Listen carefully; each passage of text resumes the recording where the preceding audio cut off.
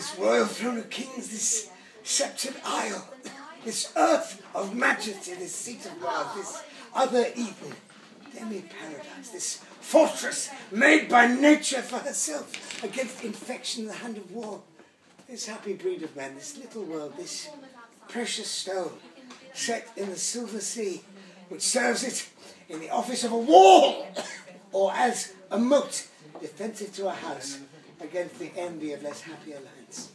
This blessed plot, this earth, this realm, this England, this nurse, this teeming womb of royal kings, feared by their breed and famous for their birth, renowned for their deeds as far from home for Christian service and true chivalry, as is the sepulchre in stubborn Jewry of the world's ransom, Blessed Mary's Son.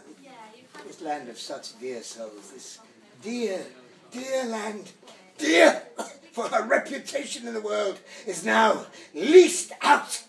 I die pronouncing it, like to a tenement or pelting farm. England, bound in with the triumphant sea, whose rocky shores beat back the envious siege of watery Neptune, is now bound in with shame, with inky blots and rotten parchment bonds.